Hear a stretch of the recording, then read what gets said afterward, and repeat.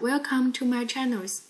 Today, let's share the solutions for the first problems in chapter 2.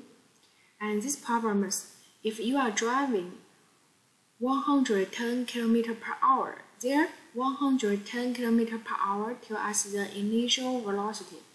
Then we must take care about the unit, kilometer per hour. We need to convert it to meter per second. And then along a straight road, and then you look to the side for 2 seconds. How far do you travel during this inattentive period? Now I know this is a very simple problem. Let me show you how we use our formula packages to solve the problems.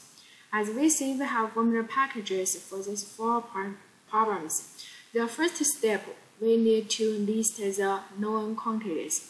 So the first one is the initial displacement, 0 meters, and also the initial velocity, 110 km per hour, must be converted to the 30.6 meter per second.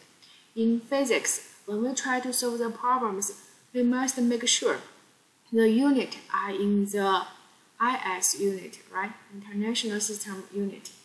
And then the acceleration in this case is 0 meter per second squared, and then the time taken is 2.0 seconds. So then we look at these 4 formulas, and how far do you travel during this period? So how far means the displacement. So it looks like we need to choose the second equation is correct.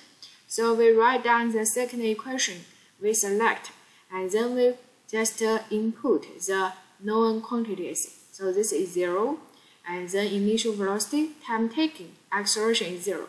Then we get the final result. Thank you.